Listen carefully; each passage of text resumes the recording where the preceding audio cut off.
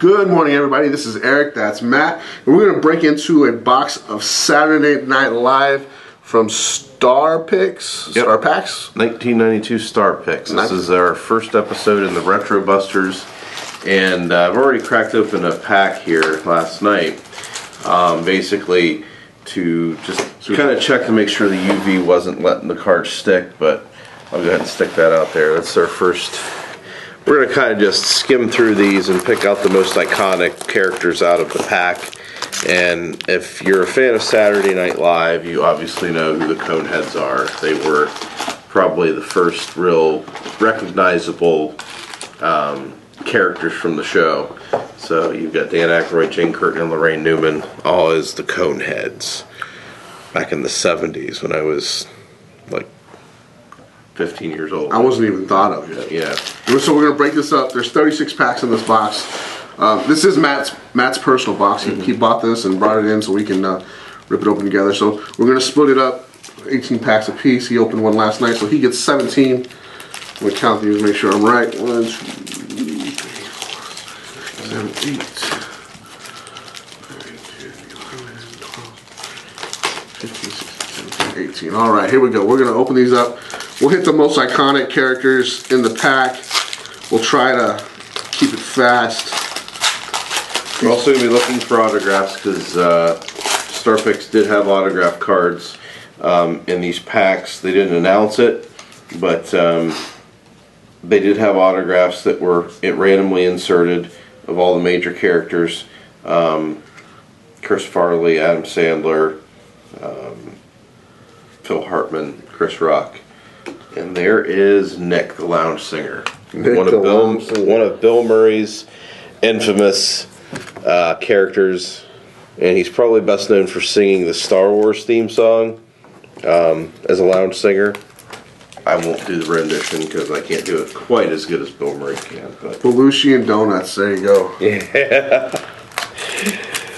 That was back when Wheaties was a big deal. They were parroting Wheaties and showing Belushi sitting there smoking cigarettes. And right off the bat, another iconic character, Stuart Smalley, played by Al Franken. I'm good enough. I'm smart enough. Yep. The classic Michael Jordan episode. Yeah, where he's got Michael Jordan. Hans and Franz. All right, I'm already breaking the rule, but I have to show it because this is such an iconic portrayal.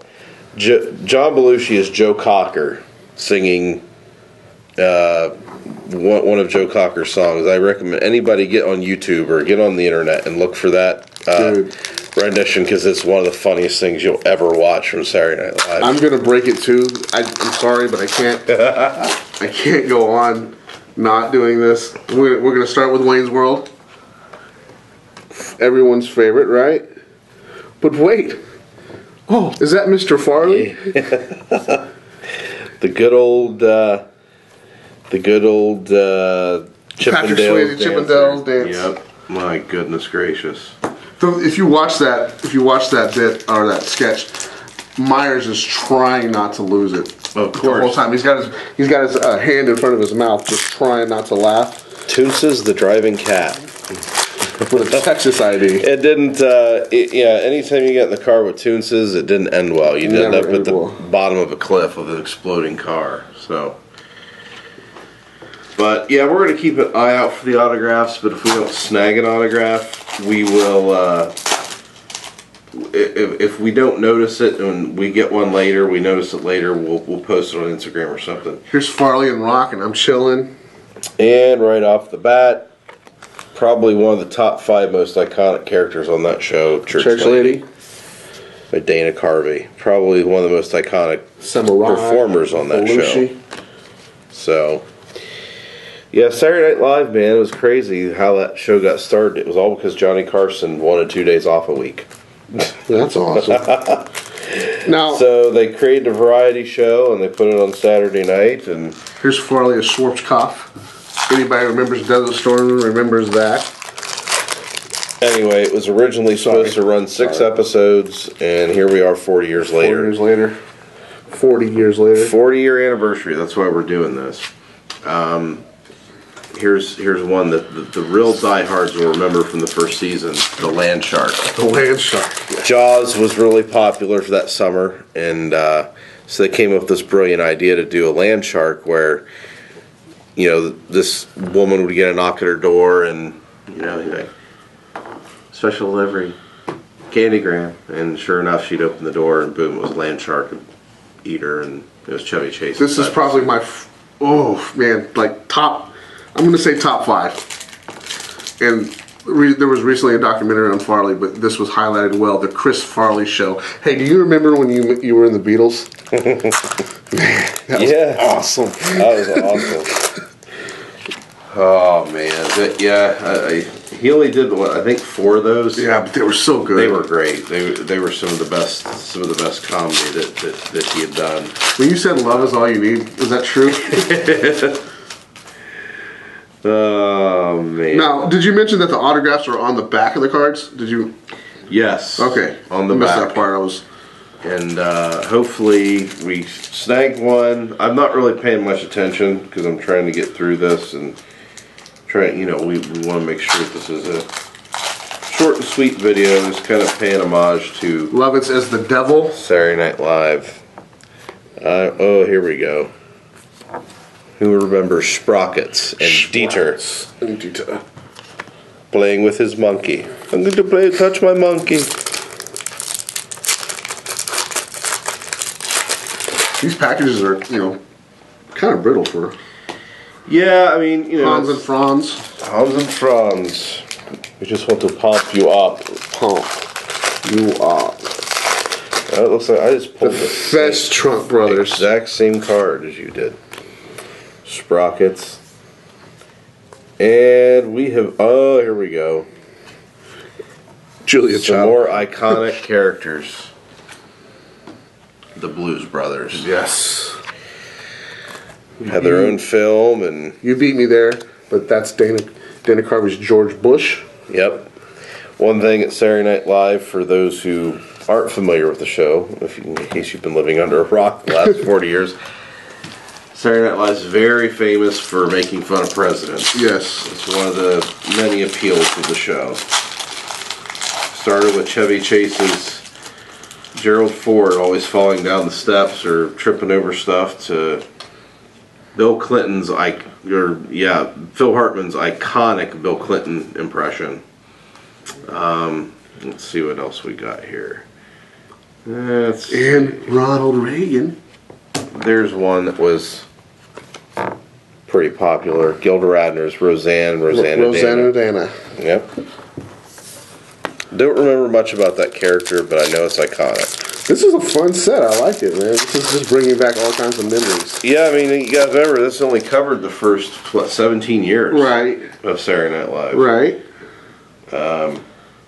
Let's see what else. Here we go. We haven't covered this guy yet, who, from what I understand, is a vintage baseball card collector. Mr. Schneider. Rob Schneider is the Rich Meister. Will be here in town in December. Right? Yes. It'd be great to get him in here and get him on the radio show. Unfortunately, he had a Willie Mays rookie stolen from his residence. Yep. The night before the National this year. Was it this year or a couple years I think it was this year. I'm pretty sure it was this year. Alright. Actually, speaking of the same guy, there's another one. Making copies. I gotta point this out. This wasn't really an iconic character, but it was one of those iconic moments. Phil Hartman is a weightlifter who literally rips his arms out of the sockets trying to deadlift something. Oh, man. They would come up with some fun stuff. Have you read? Oh, there we go.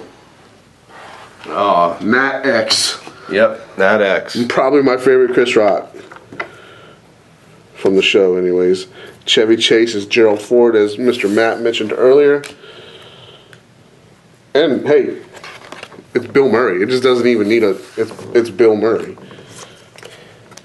And there's all things are Scottish. If it's not Scottish, it's crap. I don't remember that one, but you know, like you said, this only covers the first 17 years. So it's missing a lot of what. A lot of the mid '90s, the Will Ferrells and the Chris Kattan's, and I'm actually shocked that none of the other card companies have tried to get a license to do some type of set for that would be Saturday Night Live. And here's another one. Another one Chris Farley was known for, the super fans. Yes. And he goes into the the cheese booth. My goodness gracious. Anyway. Yeah, I mean, it brings back memories looking through these things, watching this stuff with, friends and family, and, it's usually, as a kid, it was a little too late for me to stay up. There's another great shot of super fans. There you go. 47 heart attacks! Yeah. Chris Farley starts pounding on his chest. Look out now. It's Pat. A lot of people say, "What's that?" It's Pat. Roseanne and Tom. That's a classic. Victoria Jackson and Chris Farley.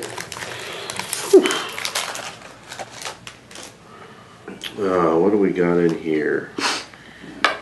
There's another Nat X. These packs are brittle. Yeah, and it looks like they didn't survive well in shipping. I'm looking at a lot of dented corners. Yeah. But, this was really, for the most part, just to kind of give viewers, and here, this is something Star Picks did. I'll just go ahead and show it. This is to show you how dated this stuff is. They put those little advertisements in for Star Picks products and whatnot you could buy. And I think a lot of the references on these are for sports cards because Star Picks did the draft pick stuff back in the day, back in the early '90s, and so here's down here to the nitty gritty here. Some cool stuff. Axl Rose and G.E. Smith from the bands. Yeah, those are pretty cool. It's probably not Axl Rose's first. There's Slash on there too. Probably not his first appearance on a card with that rock and roll set that they did. No. There's Mike Myers as Simon. He likes to do drawings. Myers. I was scarred for life when they had the episode of Simon with Danny DeVito in the tub with him. That was really, really bad. Really, really, very, very, really bad. And there's, of course, Chevy falling down. That was what kind of sold the show initially. Chevy is Gerald Ford falling down all over the place. There's that early cast. I am not seeing. And I am done. You're done? I got through my packs. There's that early cast. I got 3 more left. I'm wrapping it up, guys. The early cast members: Chevy Chase, mine is Kaufman, Gilda Radner. And you had Jane Curtin, Dan Aykroyd, Garrett Morris, Lorraine Newman. I think that was it. Yeah. The first host ever of Saturday Night Live. Do you know? Do you know who it was? I do not. George Carlin. George Carlin. Mr. George Carlin. Mr. 7 Dirty Words that you can't say on television. And we won't say them here, even though I got them running through my mind. I got them all.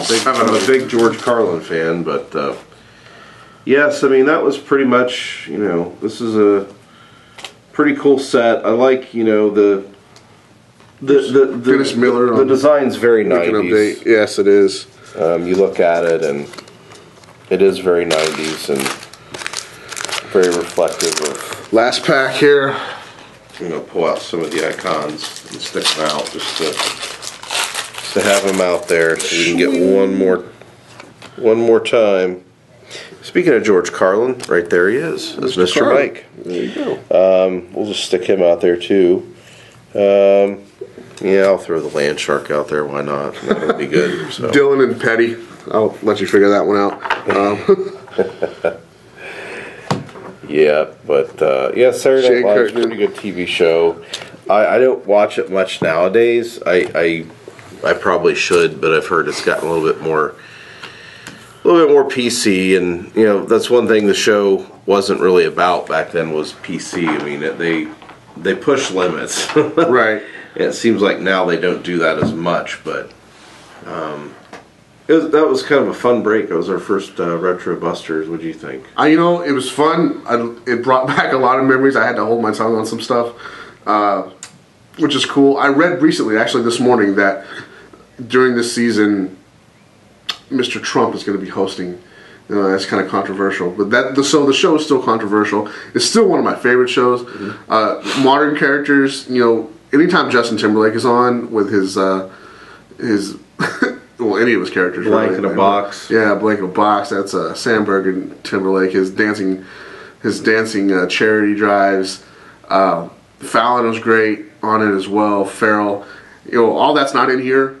But it totally could be if someone else would pick up that license. Someone pick up that license. But this was fun and I enjoyed it. Now, do you want to make an announcement about the upcoming retro breaks we have? Well, the next Retro Busters we're going to have is October 21st, 2015. For you Back to the Future fans, that date will hold significance because that's the day that Marty McFly and Doc Brown go back to the future, 30 years into the future to be exact, to discover hoverboards and Pepsi Perfect and the Cubs winning the World Series. We'll be doing on that day we'll be doing a box break of Back to the Future 2 created by Topps in 1989.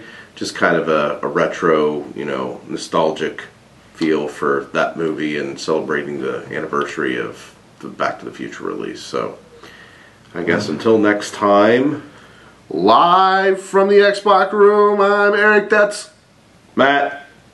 Just keep ripping.